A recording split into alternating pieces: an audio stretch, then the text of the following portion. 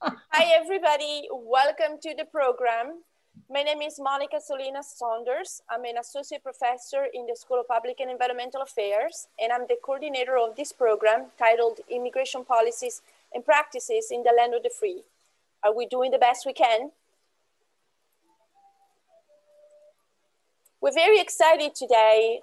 We have a host, we have a moderator and panelist, but we also have our special guest, Vice Chancellor for Academic Affairs, Dr. Vicky Roman Lagunas, who is going to do the main remarks for this event. Thank you, Vicky. Well, thanks for inviting me. I have just a couple, oh my goodness, I was younger then. I have just a couple of things I wanted to say, and I'd like the panelists to take over. But when Monica reached out to me, my heart jumped up because immigration and immigration policy is really part of my academic training, certainly as a Latin Americanist, right? So that's the first piece of me. I had a little conversation with Chris about this, Chris Young, and actually it might have become part of my academic interest because of my personal interests. And I just want to give you a 2-minute thing of why my heart jumped up so high. And I'm so grateful for you for putting this together, Monica. I think it's a wonderful, wonderful idea. So my last name is Murphy. I got Roman Lagunas as an older person, but I was born Vicky or Victoria Ann Murphy. All of my grandparents, except one, came over on the boat at separate times in the 20s.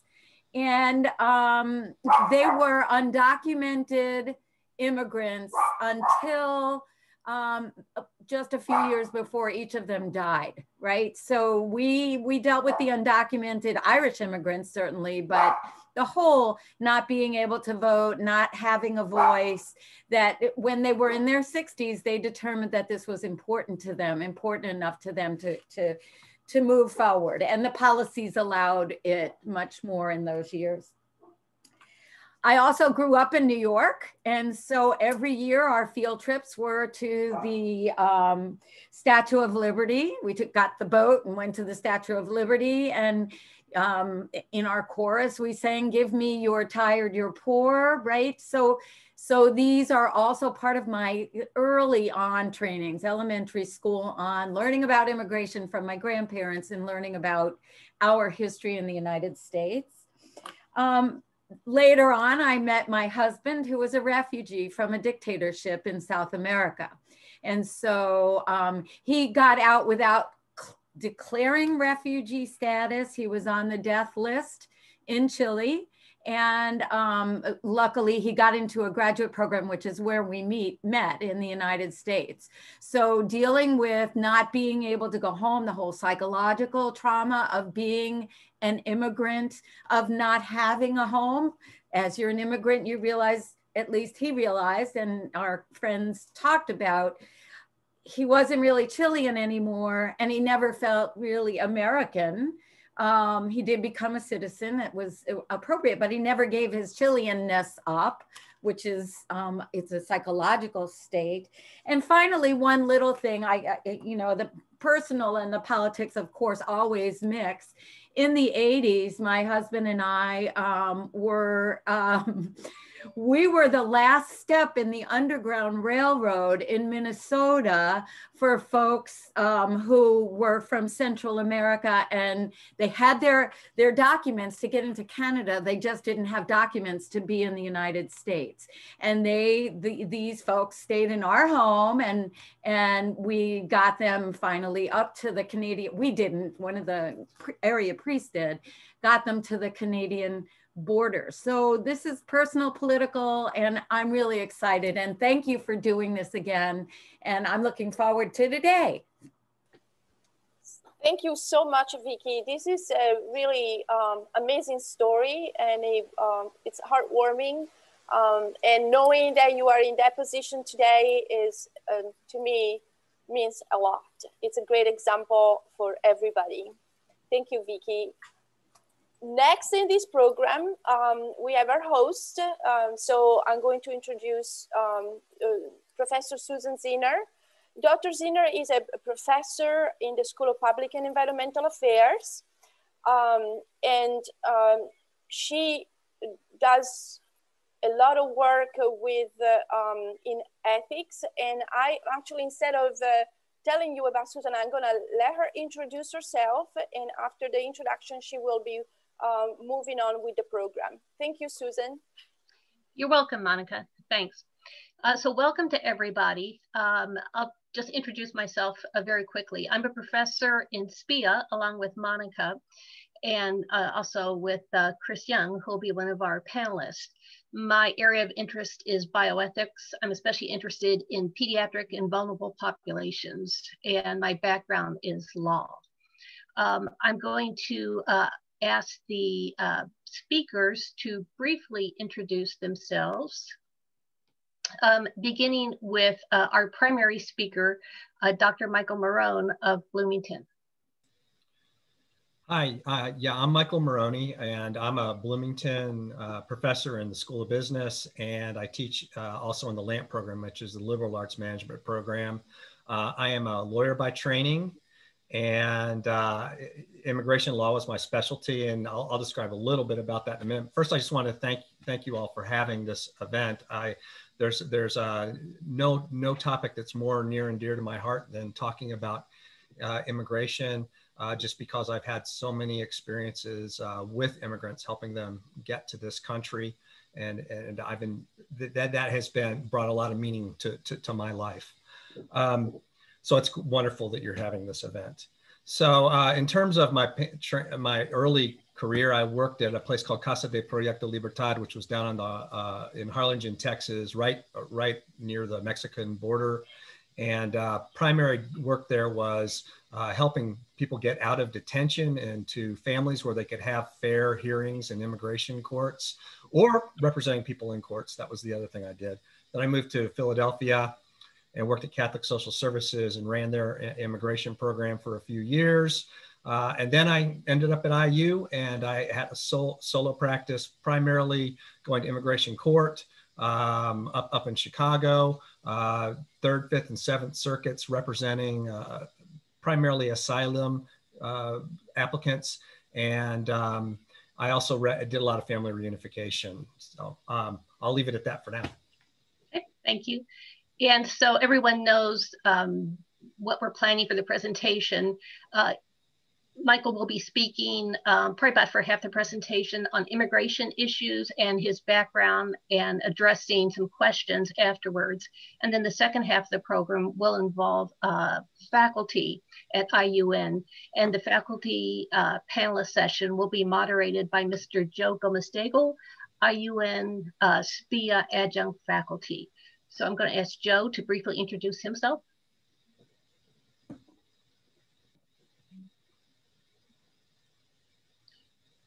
Joe, I think you're muted. That's one thing I forgot. Sorry about that. Thank you very much for the entire panel and our listening audience.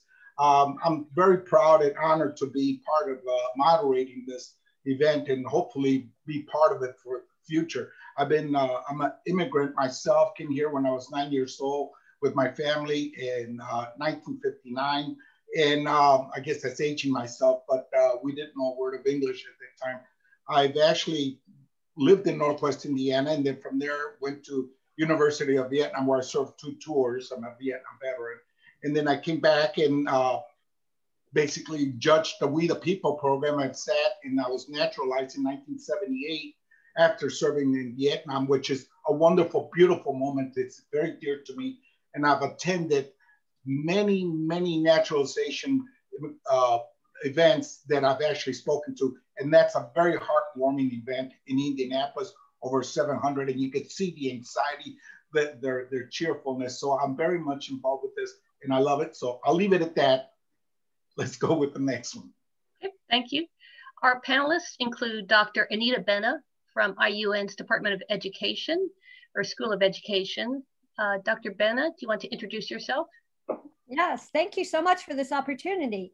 I would like to share a little bit. I'm an associate professor of science education in the School of Ed at IU Northwest. I've taught elementary school for 20 years, and I've been working in college and universities for the last 16 years. My research centers on STEM fields, STEM education, and professional development for teachers in elementary, middle, and high schools. This research and my teaching has led me to be in the elementary to high school classrooms since 1982. So I'm honored to be here and to share with you some information about educational psychology and the psychological effects of immigration on children and families. Thank you. Thank you. Next panelist is Dr. Ellen Zarletta from SPIA and CURE at IU Northwest. Good afternoon, everybody. Happy to be here with everyone. A little bit of background on myself. As Susan said, I'm a faculty member professor in the School of Public and Environmental Affairs, and I am also director of IU Northwest Center for Urban and Regional Excellence. If you're not familiar with the center, it is our community engagement center, and we serve as a liaison between the university and the community. And so we have worked on many of the public policy issues with our faculty members and community partners, and are excited to be a part of this event. My background, I'm an economist and an attorney, and so I'm going to be sharing a little bit today with you about the contributions of immigrants to the economy, dispelling some myths, and also talking about the relationship between immigration and economic justice issues. So thanks. Thank you. And our final panelist is Dr. Chris Young, the interim director of SPIA at IU Northwest, and also from the Department of History. Thank you, Susan.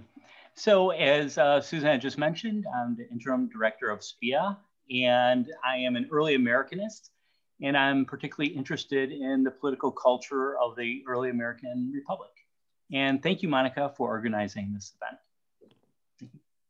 Okay, absolutely, my pleasure. And Susan, I want to say before we start with Michael's presentation that we really strongly encourage all the attendees to place their comments or questions or whichever, doesn't matter, but whatever they want to say in the Q&A, so that I'll be monitoring the Q&A and we will address those questions. Thank you. Okay, great. And now we can move on to the main presentation, Dr. Morrone. Hi, so first thing I want to do is just thank everybody for sending in, thank all the students who sent in questions. I pretty much covered a lot of this background, and some of it will come up further during the presentation.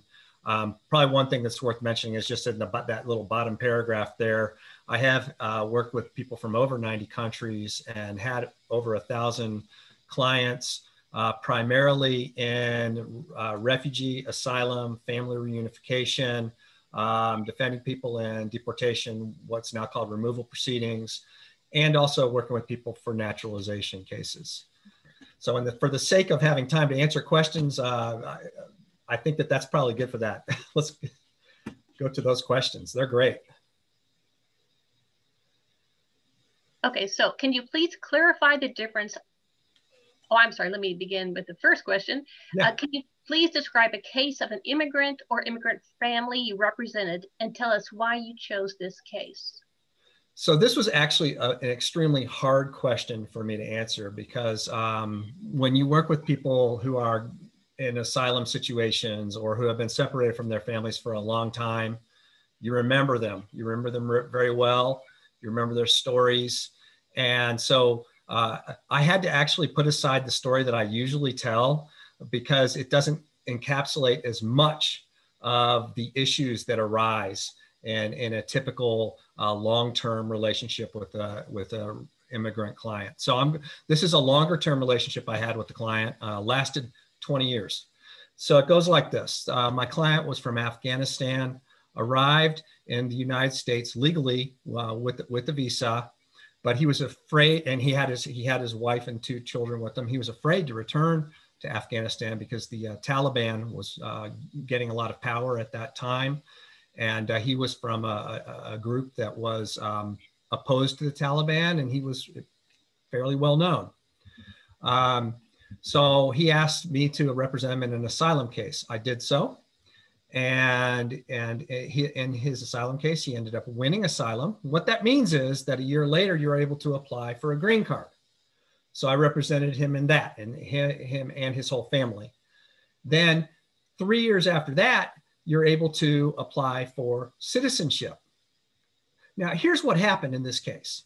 Everything moved really smoothly for his wife and children. We applied for the green card. They get their green card in about a year or two. There's background checks. It takes a little while. Then they wait, they get their citizenship. So this is about 2006 or 7. They've already been here 8 years by that time, because these background checks take time. Meanwhile, the main client, he doesn't even have his green card. And we keep getting news that back from immigration, whenever we send an inquiry, this case is stalled due to the background check, FBI background check. We got congressperson involved from Indianapolis, and the word was, and this was about 2013, they're planning on denying his case. So I told him, you just need to sit back and wait. And we don't want to push on them if they're planning on denying your case. Well, about a year later, his case was approved. So he gets his green card in 2014, and he doesn't apply for citizenship until he's eligible 2017. So this is a client that I had, that I paid attention to, that I got to know over a 20-year period, something that really should have taken probably about 6 years, but for a system that puts in lots of roadblocks for people, particularly people from certain countries and that are of certain religions. So that case, I'm bringing that up because it brings in a lot of facets of what's going on in our immigration system. Okay. So can you please clarify the difference among the different groups of immigrants? And there was a question raised just about this in chat just now, including terms like asylum seeker, illegal immigrants, refugees, legal immigrants, aliens, and others. Yeah, this is actually, I was joking yesterday when we were getting ready for this. They teach whole classes on this in law school. So I'm going to boil this down in 3 minutes for you, basically.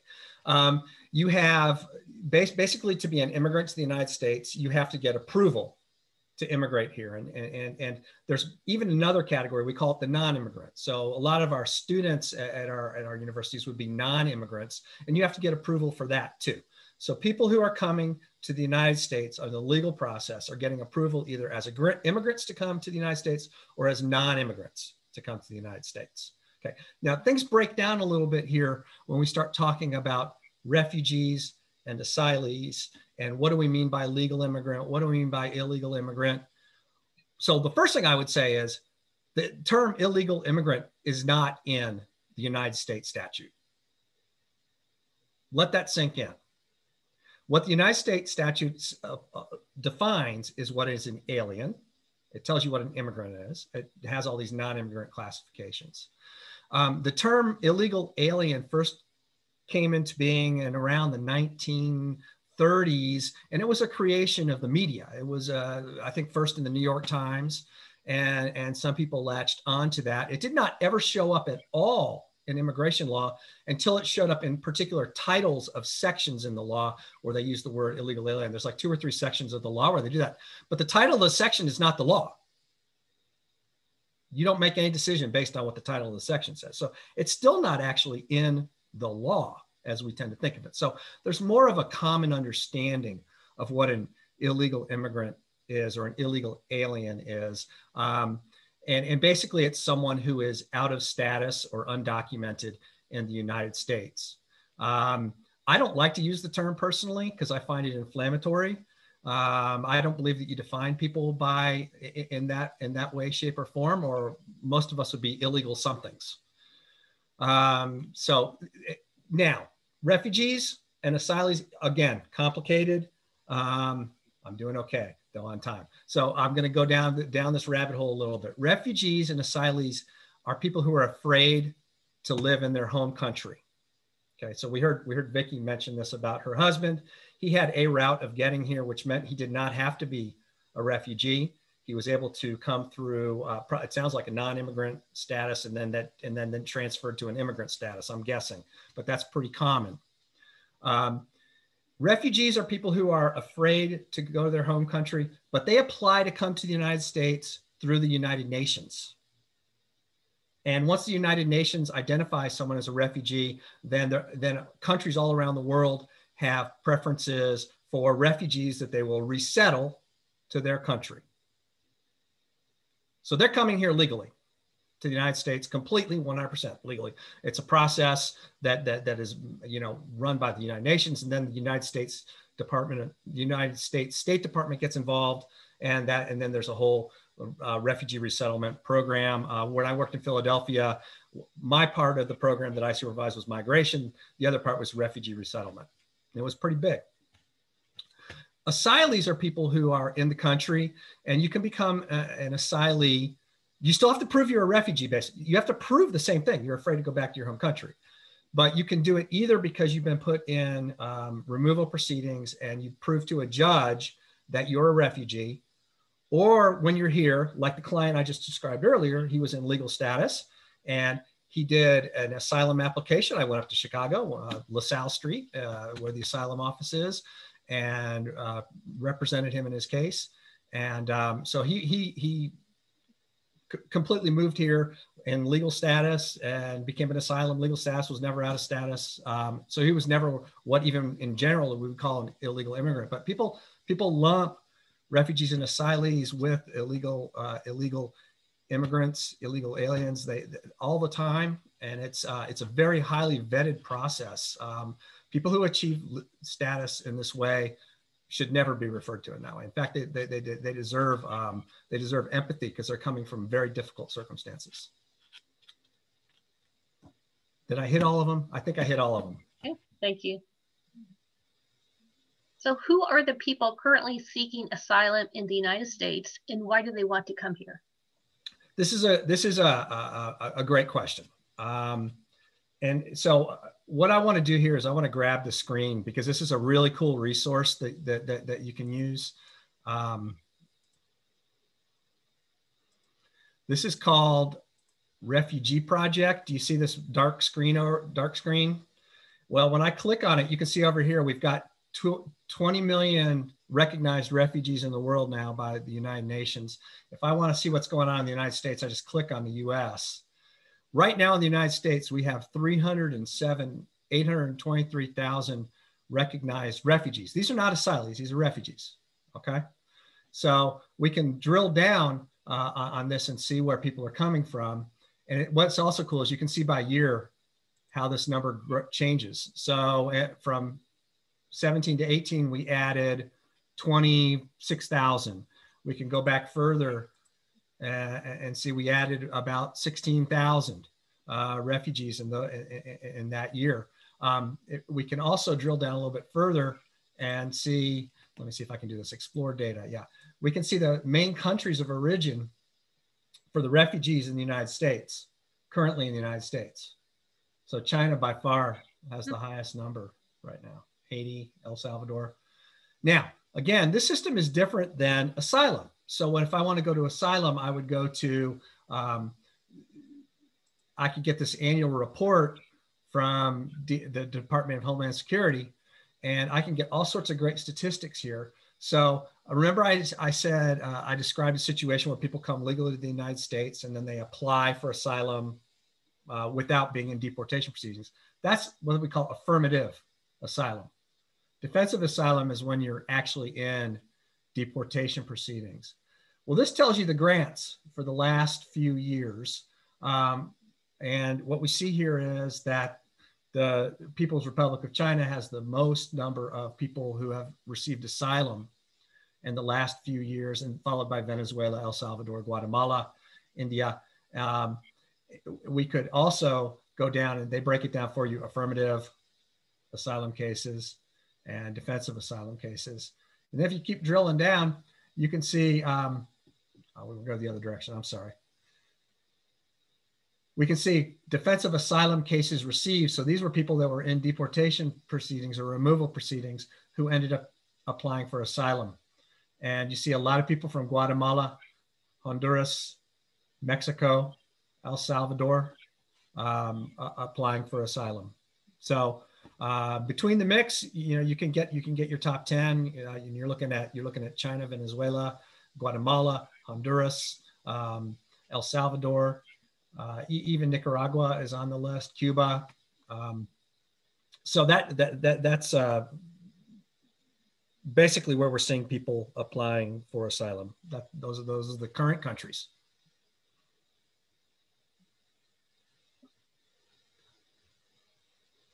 So I can give back the screen now, Monica. Sorry.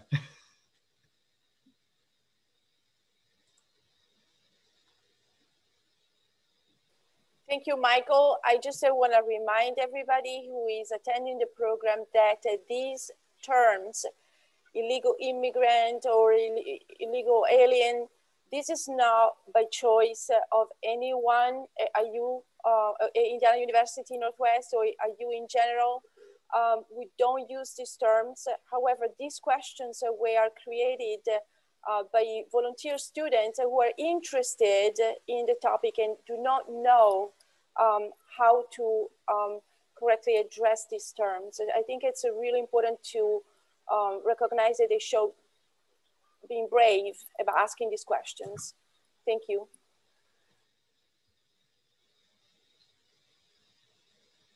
Our next question is, what are the differences in numbers between asylum seekers in the US and in other countries? And this one will probably surprise people. And I'm going to have to look at refugee numbers more than asylum numbers on this.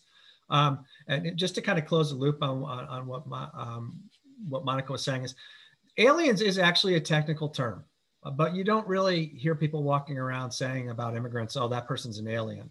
But in the law, we do use that term. It's actually a term that is on the forms that you fill out. So in legal, that's legal jargon.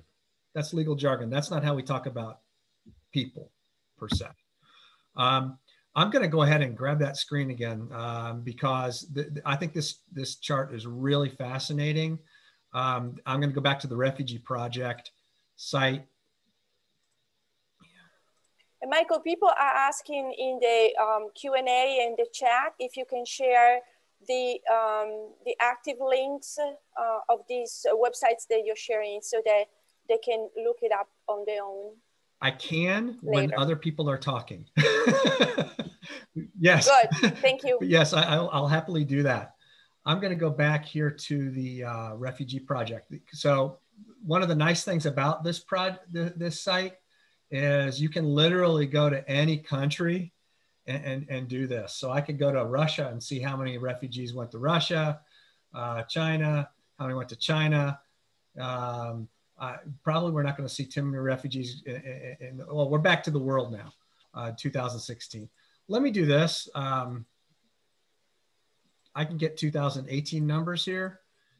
And if I look at the data, I think you're going to be really surprised about where refugees are going.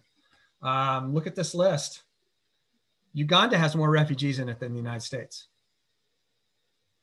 Uganda. To get to the United States, you have to go below China. So we're at what, 1, 2, 3, 4, 5, 6, 7, 8, 9, 10, 11, 12, 13, 14, 16 or 17th in the world in the number of refugees that have been resettled to our country. Now, that said, a lot of these places are land borders and refugee flows. People can walk there. And they set up huge refugee camps, typically run by the United Nations or other non-governmental organizations. A lot of churches do this. In fact, Vicki, you mentioned earlier a priest in Minnesota was helping on this underground railroad. Well, that started down in Harlingen, a lot of them. And a lot of the religious organizations were involved in helping the refugees and intending immigrants find sanctuary someplace in the United States, usually hopefully with family. But if they had to go all the way through and get to Canada, there was a lot of help there. And I have to find the name of the priest because I know that one of my wife's relatives was one of the priests that was part of that Underground Railroad, and he lived in Minnesota, so maybe you knew him. So anyway, here we can see where refugees are resettling, and to me, given the amount of wealth we have in this country in general, I believe that we have the capacity to do more refugee resettlement in this country. I also would say, in my experience, that people who resettle here, either through the refugee process or through other immigration processes, tend to be they're dedicated to making a better life for their families. They're coming from difficult situations and they want to make a better life for their families. And almost everyone I knew who did this ended up owning a business, ended up maybe owning a whole bunch of businesses, and hiring Americans and other immigrants. I like to say that immigrants rejuvenate the American dream. So I'd like to see us move up this. All that to say that I'd like to see us, up here somewhere. All right. I'm done with that one. I might have gotten on a soapbox there a little bit.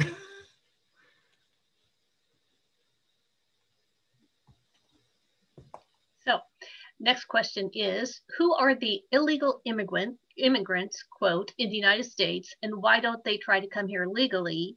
Next question, what is the wait period for legal immigration for those who want to come here for a better life? So if we had an immigration system that worked better, I think that we would not see nearly the numbers of people arriving here without documents, trying to cross the border in awful places, or overstaying visas. But the fact of the matter is, our process is really, really difficult, folks. It is difficult.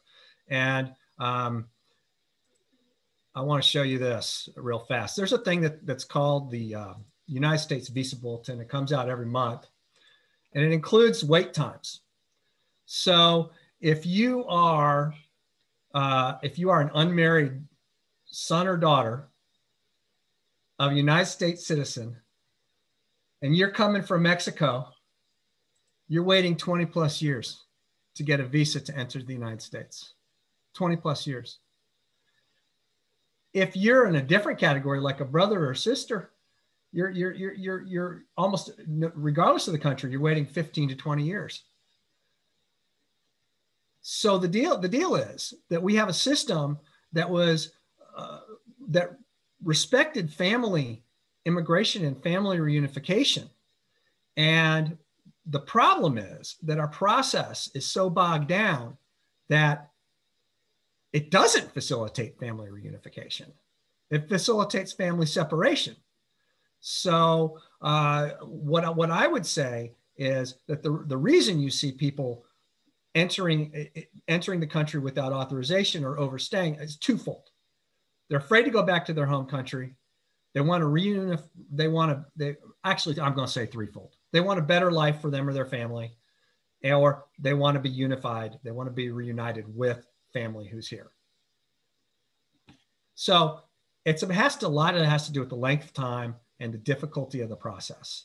And I think, and we definitely want to, comprehensive immigration reform has got to be on the top of the United States agenda at some time in the near future. All right, you can move on to the next question. So Michael, what is the immigration lottery and who thought of it? Is it still in use? So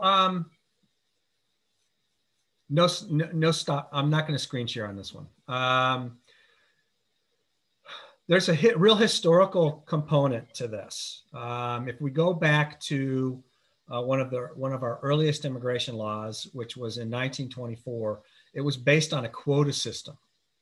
And the way the quota system was set up, they went back and looked at the census of 1890 and based the percentage of people who are allowed to enter from a country on that 1890 census. Well, the 1890 census was before you saw a lot of the Italian immigration, a lot of immigration from a lot of even parts of Southern Europe. By 1890, most of our immigration had come from Northern Europe and Western Europe. So it was actually biased against Eastern Europeans and Southern Europeans. But what we go further, this law actually said that immigration through slavery, they call them slave immigrants, were not eligible to be counted in the quota. So if you think about that, we didn't have very many African immigrants in 1890. The quota for immigration from Africa in 1924 was 1,100 people. Asians were specifically disallowed for being included in the quota. And this is one of the most mind-boggling things for me is Indians, even of Caucasian descent, were defined in this law as not white. And that that carries forward to this day.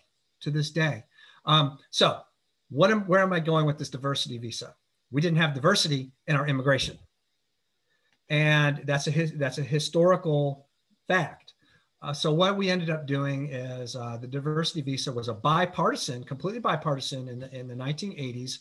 It started with recognizing some European countries where we had low immigration and focused on bringing in folks from there. And then in 1990, the Immigration Act of 1990, this current diversity visa program was set up, and it created opportunities for more folks from Africa, Asia, and other countries where we have had low immigration during the decades in the last 100 years.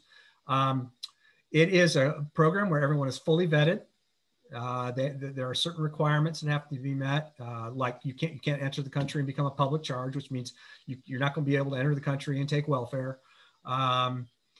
So they have to go through all the full requirements of people who are applying for green cards and legal immigrant status. And it is still in use.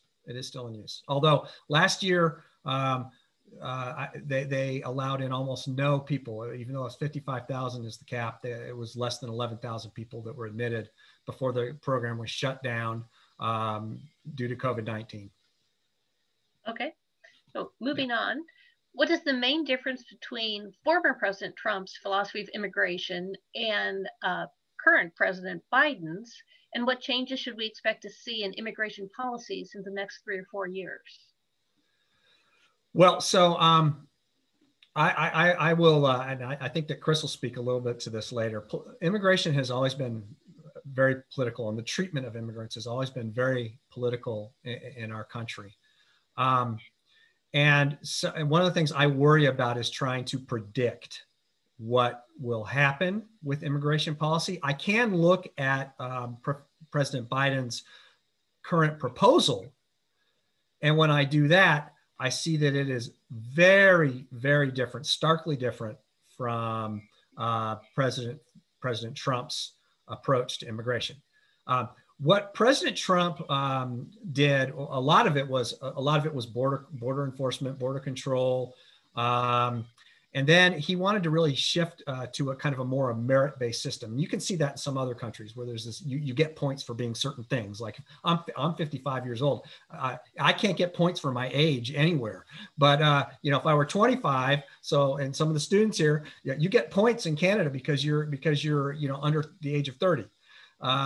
So you have to accrue a certain number of points, and then you can immigrate to a system. It tends to favor the wealthy in countries.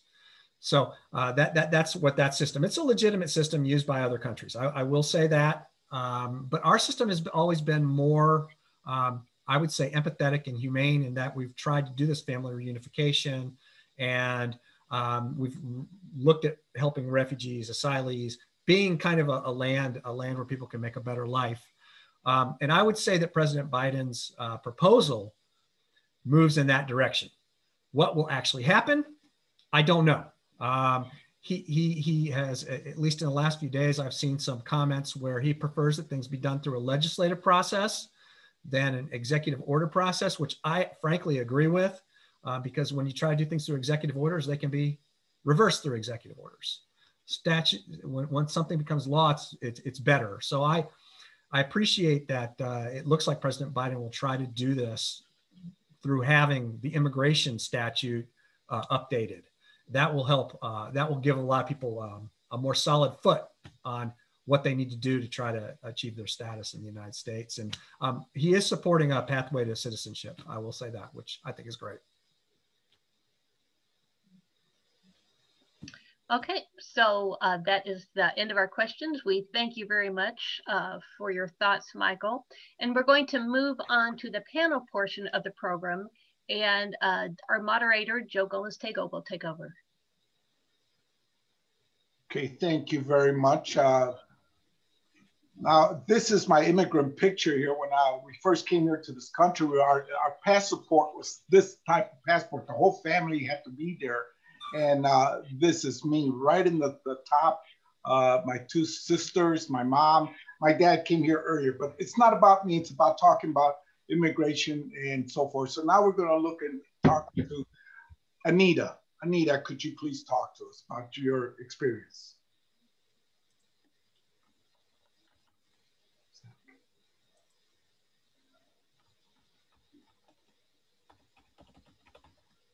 Yes, I'm excited to share with you all. I'm moving things around a bit. My goal here is to share a little bit about the psychological effects that impact children and families that come to America for a better life. We know that one of the most important psychological factors that is so pervasive is the idea of fear. And fear negatively impacts both mental and physical health. It includes cardiovascular disease, immune dysfunction, and extended and extreme levels of fear actually enables chronic illness, depression, and anxiety to manifest. And what we find for these families and these children who come here is that fear releases stress hormones, and these stress hormones actually impede learning and long-term memory.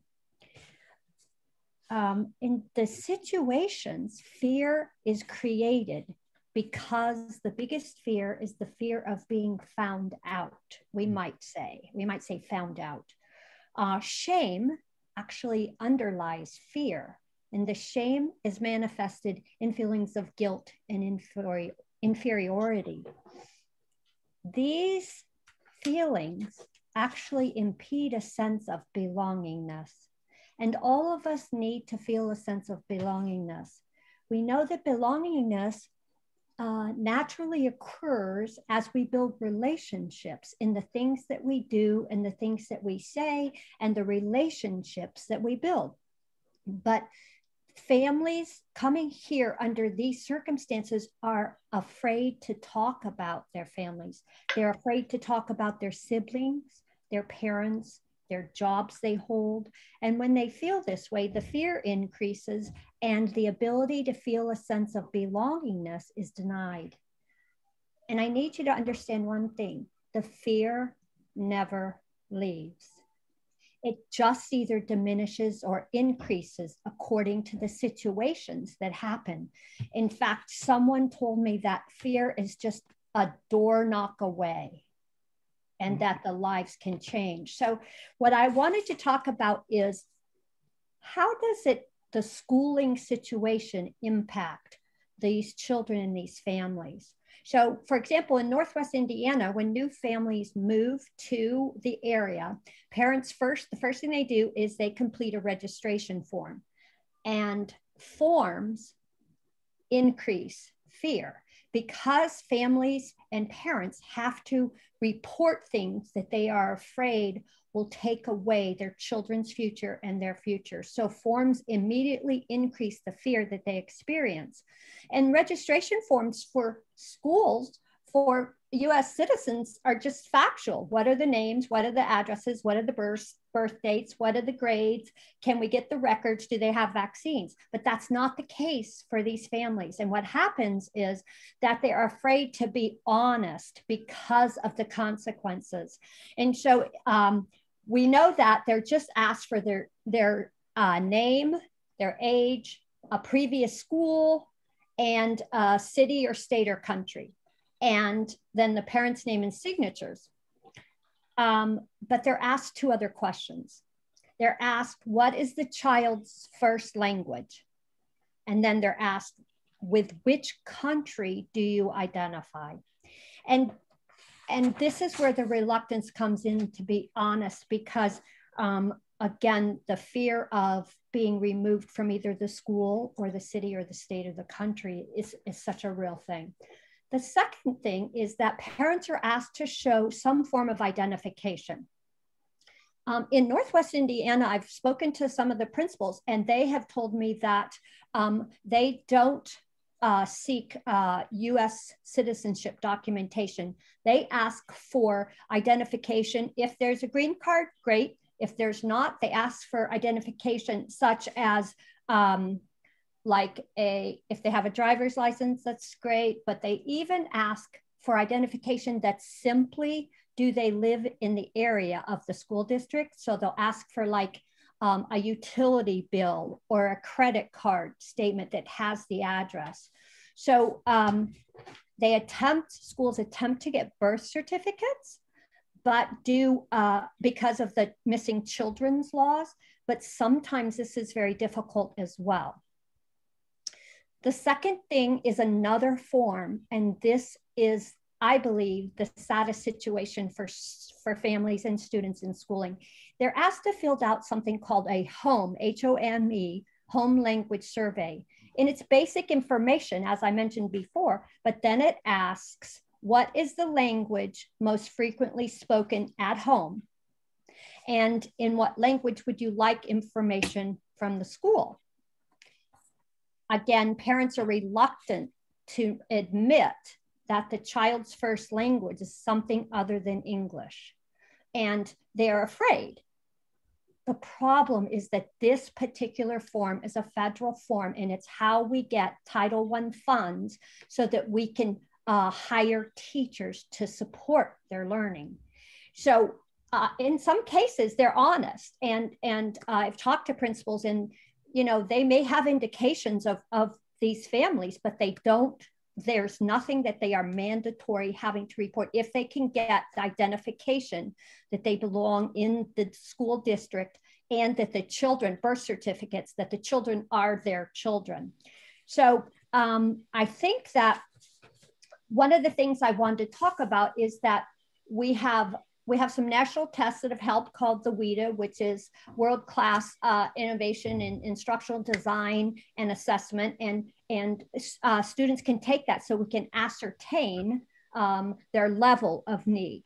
One of the problems that we face is that we ask for records from their countries, and we seldom get the records. So we don't know, we don't have any idea what the children's educational situation has been like.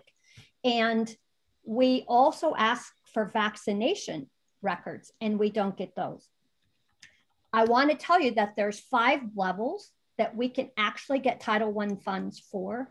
And the highest level is a Title I teacher, and they can be hired as an English language instructor that could actually teach in a full immersion classroom, or they could teach in a bilingual environment. But the lowest level is actually just hiring an aide to pull out some students just to work with them. And it's said that children in this situation take 3 to 5 years of this kind of instruction and help before they can actually be in an effective instructional environment. And one of the other things that is disheartening is that the teachers are not trying to teach them a one-to-one correspondence. For example, they can't show them a picture of a boat and put the American word and the Mandarin word or the Spanish word or the Filipino word. They can't, because in the early grades, preschool, kindergarten, first, and even sometimes second grade, the children are illiterate in their own native language. And we ascertain some of those reasons, moving around, trying to get to a new place, a better place to live. There's absenteeism. And so we're not trying to, they're not even trying, they can't teach language shifts, they're actually teaching the basic literacy skills is where they have to start. So we could see that there's a lot of issues. Lastly, the second biggest issue is healthcare. And we know that families are afraid when their children become ill to seek healthcare. Again, they have to fill out documentation when they seek healthcare. They can't afford healthcare. They don't have health insurance. So oftentimes, even if children are ill, the parents are reluctant to use healthcare services.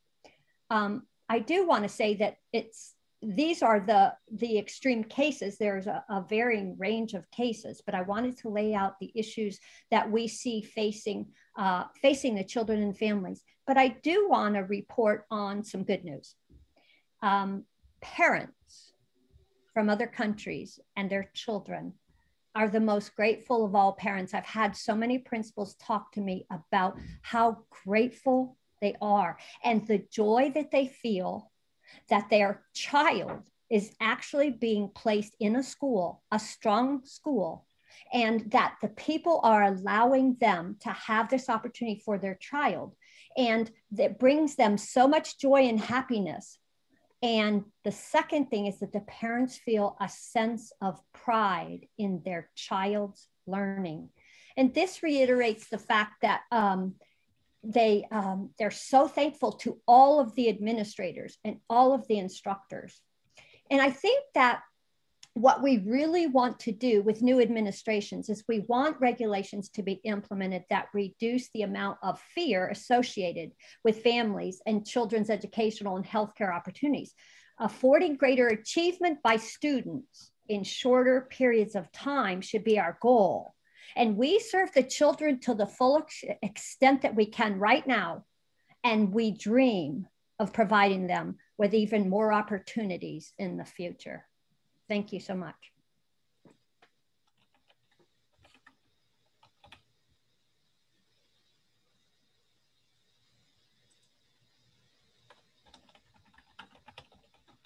So I'm going to share a few thoughts now about the relationship between immigration and the economy, and more specifically, economic justice. We can't ignore the fact that economics is deeply connected to the issues of immigration, of course, in addition to the cultural and other social issues that are present and we are hearing about in the news on a regular basis. And so I want to start by talking a little bit about the connection to economic justice. And then I'm going to move to provide a few facts on the contributions that immigrants do provide to the US economy and hopefully dispel some myths that are out there.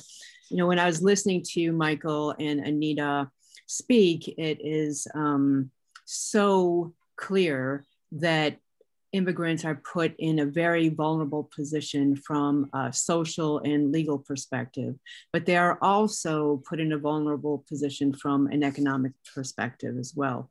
They can be the target of economic discrimination. Some of the examples that we see is that they are denied opportunities for work and or they are paid wages that are not aligned with legal requirements here in the United States. So I thought what I would do is just share a few facts with you out of studies that have been done on this particular issue.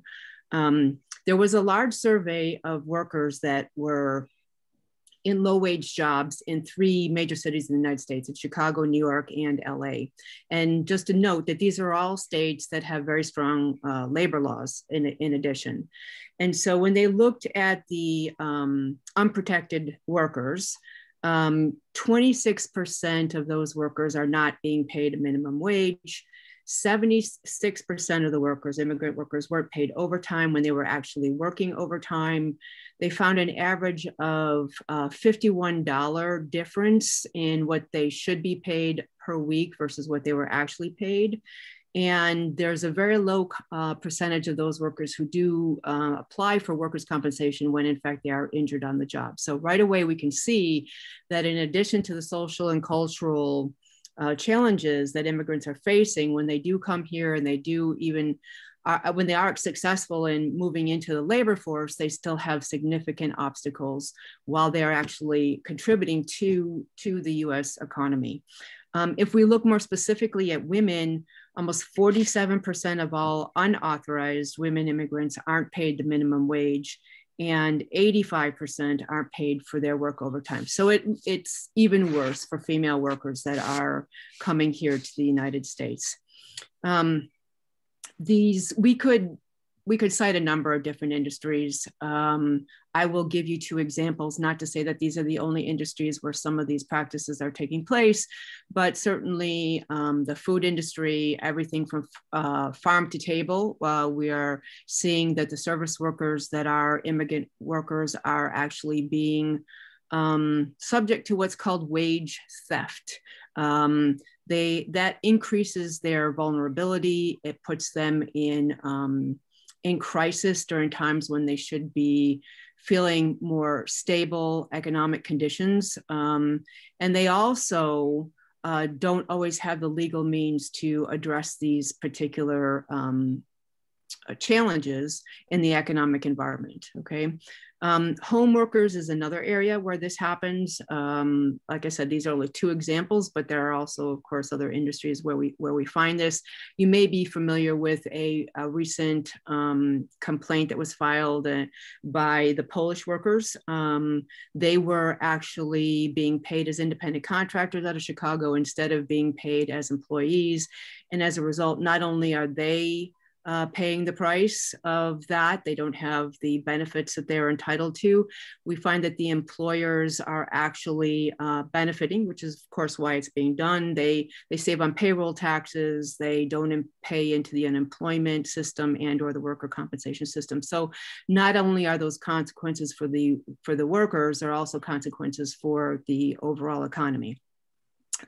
We can talk about potential actions that people could take, but I think we'll leave that to the question and answer section. And I did want to end on a slightly, on a different note, on a positive note, so we can talk about the actual economic contributions of the immigrants.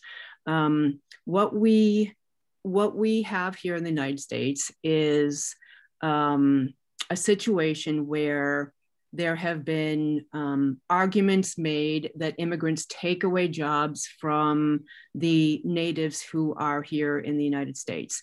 And in fact, research has shown that there's very little support for that view, that the inflows of the foreign labor have not, in fact, reduced jobs in the long run, and they've not reduced American wages. In fact, the most recent evidence shows that American wages increased by about 0.5% because of the contributions of the immigrants.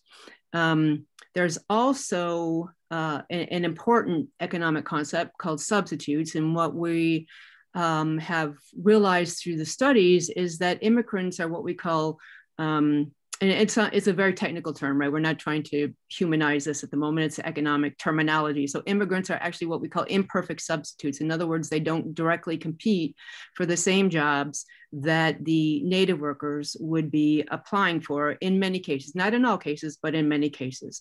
And so what they found was that the competition actually affects prior immigrants more than it affects those who are native born because of the skill sets and the jobs that these individuals are moving into for many different reasons. And then finally, and very positively, immigrants are at the forefront of innovation and ingenuity. And we know that when we have innovation and ingenuity in the economy, that's positively correlated with economic growth, GDP growth, in our gross domestic product.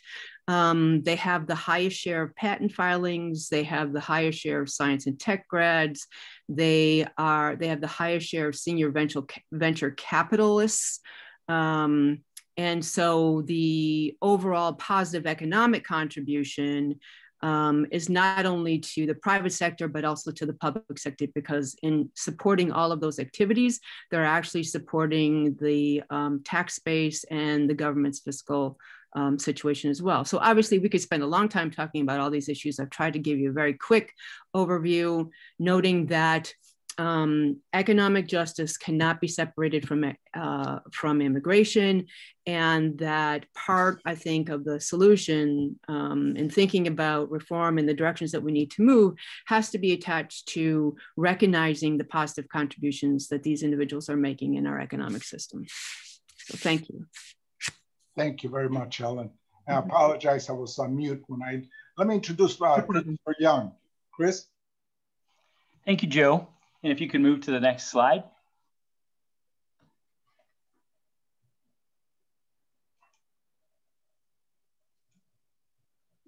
Thank you. So when considering policy toward immigrants, we need to keep in mind context, both domestic and international.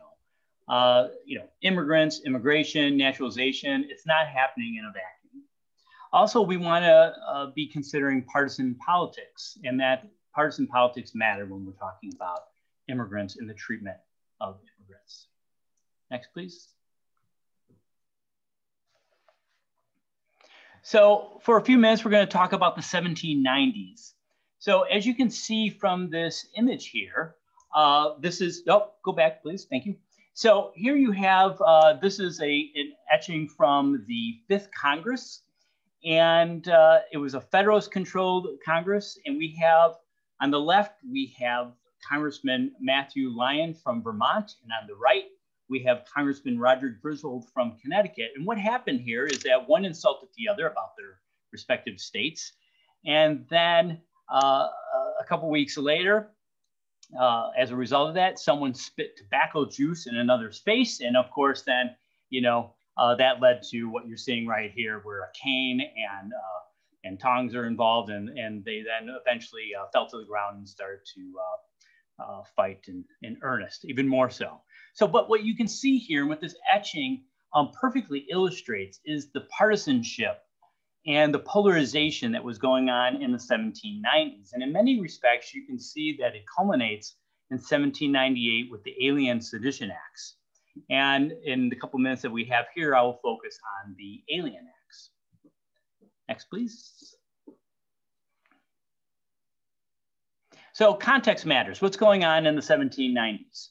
So right when the Constitution was ratified, there was a consensus.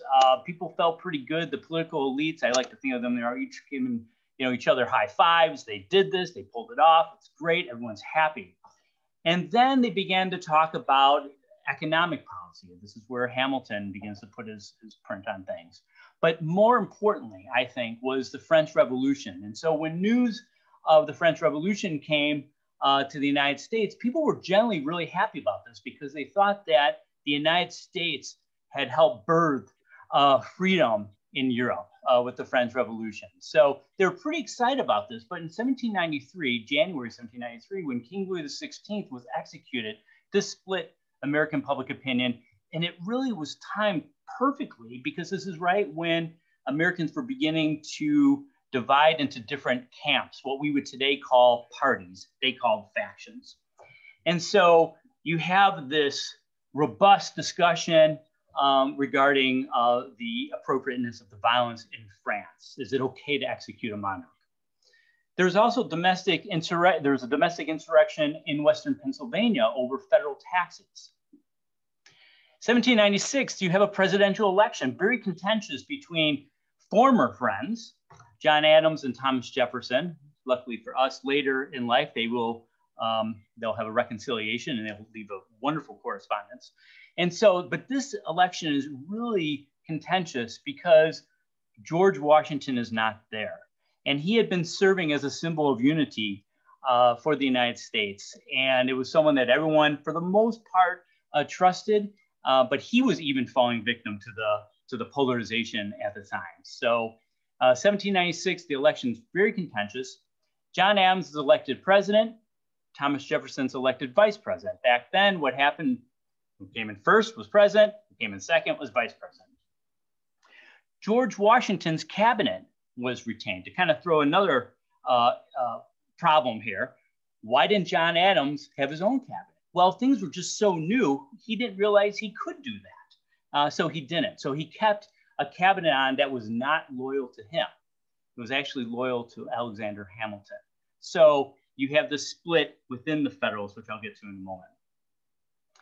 Also at this time, when you get into 96, 97, 98, there's this increased tension with France that was a result of a treaty between the United States and Great Britain. So you have this tension with France, and there's this fear of invasion.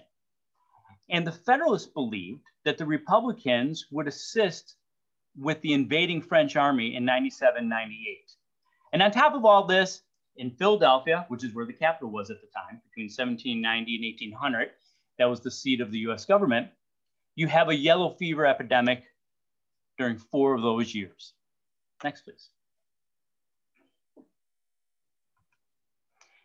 And besides context, and actually part of the context, is the partisan politics at the time. So you have 2 parties in the 1790s. You have the Federalists led by Adams and Hamilton, and you have the Republicans led by Jefferson and Madison.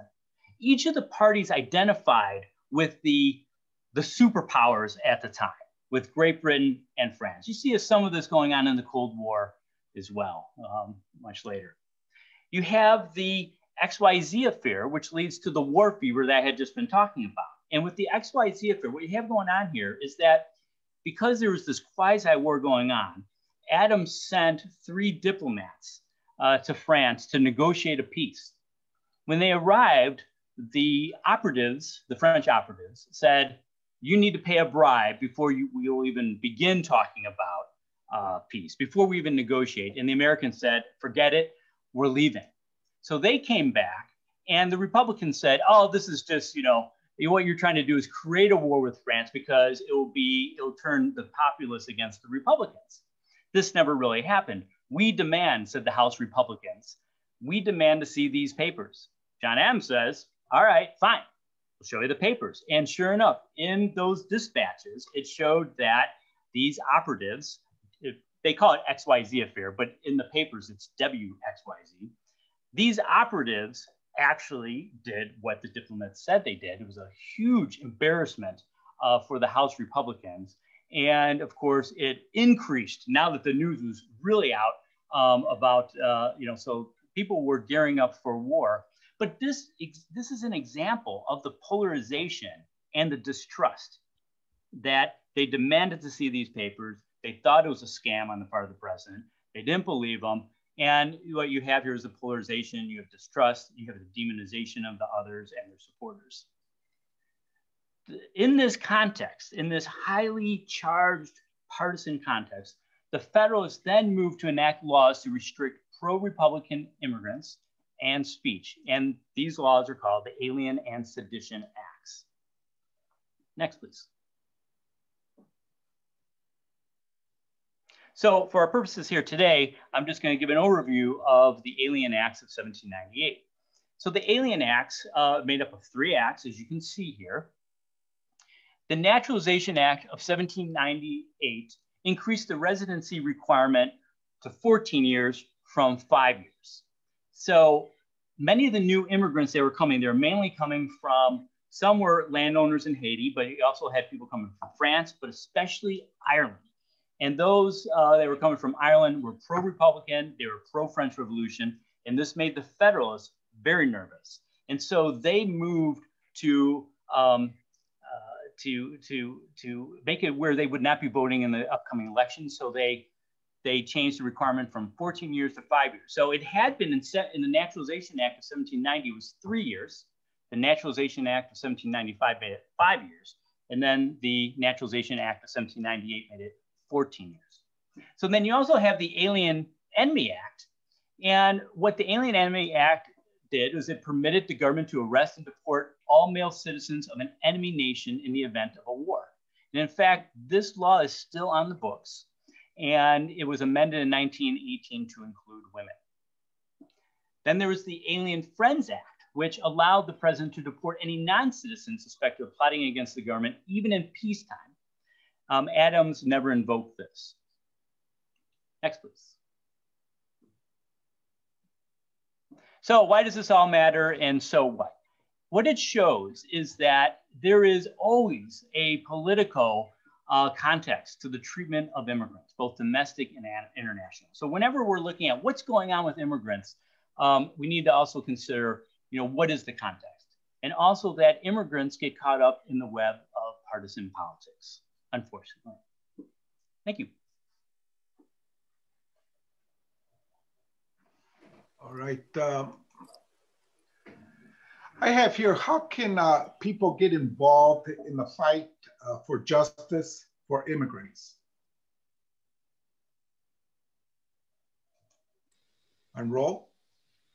So if I take that one, when my first job that I described earlier down at the Rio Grande border, there were lots of volunteers that helped us that would go out to the detention center visiting. You have a detention center in Chicagoland. So there are organizations that are committed to this. You could look for organizations that are committed to migrant justice, and you could work with them. I mean, that would be the easiest way to do it. Okay. I have from Jeannie. She says I volunteer with the Welcoming Northwest Indiana Network in Northwest Indiana. There's a great organization in our area, like Indiana, consider an attractive area for immigrants to come to. So there we have one. Another one is, and what are the steps? Let me see here. If you're with the client from the start to finish, what is the start and what is the finish? That's a different story for every single client. Basically, you always have to do a very thorough intake with your client, meaning there's a lot of conversation. Some legal organizations will have paralegals do that, and they'll have like very in-depth intake forms where they ask and get questions, and then they can filter out cases that the attorneys might be interested in. And as a solo practitioner, I always just met with people and talked to them to try to figure out what their situation was. And from there, then we would talk about strategy and what's realistic. And so, every case is really different though. Honestly, my favorite ones are the ones where I work with somebody, they get their green card, sooner or later, I can work with them on naturalization. They can become citizens, and I get to go see them get sworn in, and we all cry because it's awesome. I have another one here from Mike Quentis from WBEC NPR. Given Indiana's right-leaning politics, is Indiana considered an attractive area for immigrants to come to? How can Northwest Indiana's more established Latino community do to aid Latino immigrants? It's a question for everyone here. Yeah, I'd say that's a question for everyone because I think different parts of Indiana are very different too. There's a pretty big immigrant community in Indianapolis. I can guarantee you that. And like I'm going out playing soccer with people from all over the world, most weekends. Well, back before COVID, I was doing that. Well, and also I think in our adjunct in SPIA, we do proactively actually work with many of our immigrants from other countries that come to Indiana University Northwest. So we have that capability. So Mike Fuentes, if you want to, please reach out to us and we could try to work together with you. Let me see if there's any other questions. Are there any other questions from the panel that we could address too? Let me see here. What is the number allowed into the United States per year for whatever reason? I guess immigrants, that's what they're talking about, but I have here. What is the number of immigrants allowed into the United States per year for whatever reason? Okay, so immigrants, it's averaged around 1 million. There are not limits in some categories, but that's kind of not really the way it works out. So it's been about 1 million. I know that Professor Zarlata, I think I have that right, was talking about economics. The fact of the matter is we have so many people stepping out of the workforce right now that we could probably stand to have about 2 million more than that per year to come in to help support our economy. that's just my perspective on it. But if you look at the numbers of people supporting Social Security, they're going down, down, down. And we have more and more people retiring. So we need people. We really do. All right. And I'll just add that the latest figures show that the immigrants that are coming in are of, most of the immigrants, the majority of the immigrants are of working age. So they're making the contributions to the Social Security and other systems, so. I know that Indiana University Northwest has some organizations within the university to reach out to the community, Latinos and immigrants. How many are there? Does anyone know organizations that are minority center immigrants, like Chinese? We have Indian students that need to be reach out to. So I'm trying to find some other questions here. So Joe, one of the things that I've really experienced a lot is local church organizations are just incredibly connected with their communities. And when I was in Philadelphia, I would frequently drive down to Georgetown, Delaware, which is about 2 hours south at the tip of the peninsula down there. And it was a huge Guatemalan community there. And it was the church that got in contact with Catholic Social Services, said, can you send someone down here to talk to people down here? So that's a great way to find out if there's people who need some support. I mean, I know we talked about fear with the filling out forms, but one of the census part of the problem that they had this time was actually filling out the census that was very important to them, and it becomes a very difficult part for immigrants to take. What kind of information is out there to lessen that fear, Anita?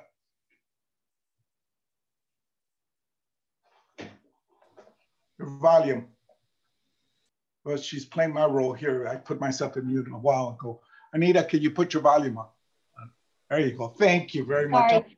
I'm not familiar with that particular form because I work with the schools, but I would suggest that if they are people who are coming here who are not citizens and do not have documentation, that the fear increases in any form where they have to give private information that would allow someone to come and remove them from where they are, ICE, for example. I don't know if someone else has other information about that specific thing, but the fear still exists and it increases by that form.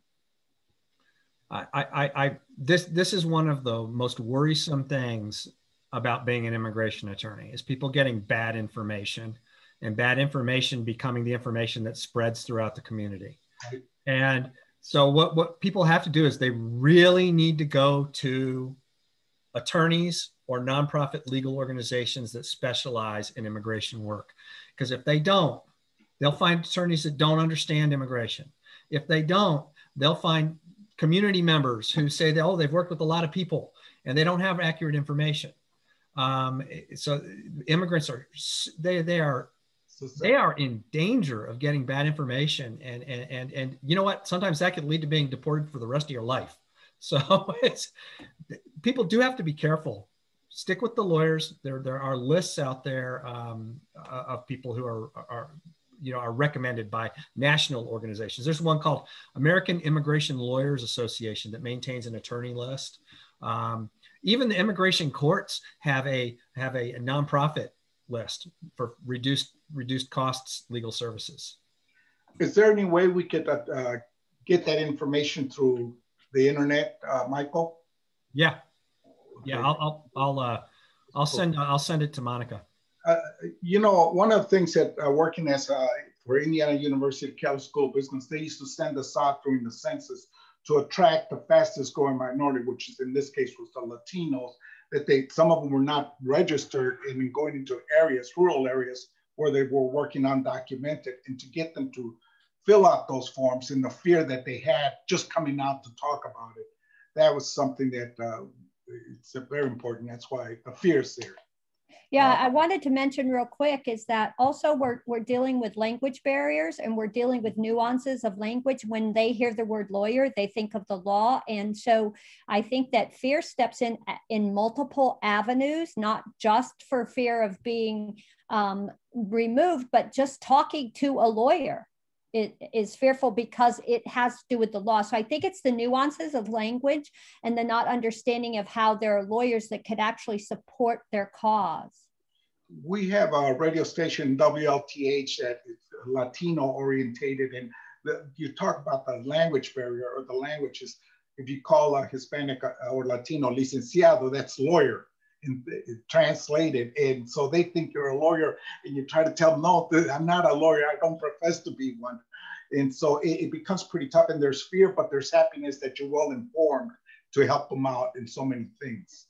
So you're right. The fear is constantly out there. And I think trust, I think Michael said it, is trust. They don't know who to trust. Ellen, in regards to the economy in Northwest Indiana or in rural areas, how is the immigration being impacted? Is it worse in the state of Indiana or our neighboring states?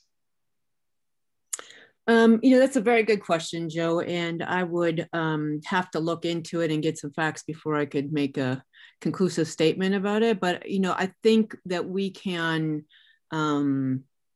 if we look just generally at the topic, I don't think we would say that the issues that the immigrants are facing are isolated to a particular state. I mean, as a survey was done in Chicago, Los Angeles, and New York, pointed out, those are very strong labor law states where protections are afforded. Enforcement tends to be stronger too. And so the immigrants are facing work theft issues, work discrimination issues, racial discrimination issues, et cetera, in those circumstances. I don't have the figures for Indiana, so I could apologize. I apologize, but I could certainly look it up and get that information out to people. Monica, did you have something to say? I wanted to say that there are so many important questions in the Q&A, but also in the chat.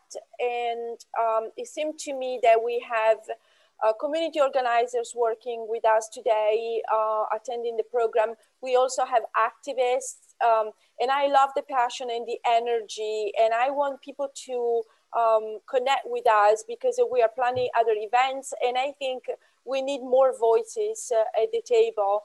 We need to hear from the community what is actually going on. I hear the concern about the farming workers, and this is a concern nationwide. They're not protected, but we need them desperately. But even under COVID, they've been the least protected group. Many of them reported in a program published by Frontline that they felt obligated to go to work even when they were sick, which caused enormous issues among people working in the community.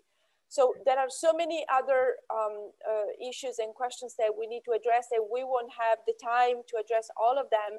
But I am particularly, I'm really touched by the interest that the community and the students and everybody attending this program is manifesting. So I make a promise that we're going to continue doing these programs and gather more information. I also see that there is a particular interest in understanding what's going on in Northwest Indiana in the community. The protests that are going on at the Gary Airport against the detention of refugees, or even years ago, I remember there was a questionable move whether we should build a detention center in Northwest Indiana or not. So all these are very important points. There were other questions that referred specifically to the economy and the well-being of the families, and maybe we can give priority to those next time around. So I want to say thank you to everybody who attended, and I want to say thank you to Michael Morrone, who is a professor at IU Bloomington. I took the time today to join SPIA and Indiana University Northwest. I want to say thank you to all the panelists and the host and the moderators, Susan and Joe Gomustego. If there is any last burning question, please go ahead and ask now in the chat or the last comments. The presentation will be, the event will be available as recording through the IU Northwest YouTube channel that the marketing will make available. So I guess I want to say I miss you all. Thank you so much for joining us. And until next time, take care of yourself. Thank you. Thank you, everybody. Thank you, Monica. Thank you, Michael and Anita and Ellen and Susan Sinner and Chris and our Vice Chancellor, Linda and Monica. So much thankful and grateful for what this program is going to be doing in our community. Thank you. Thank you.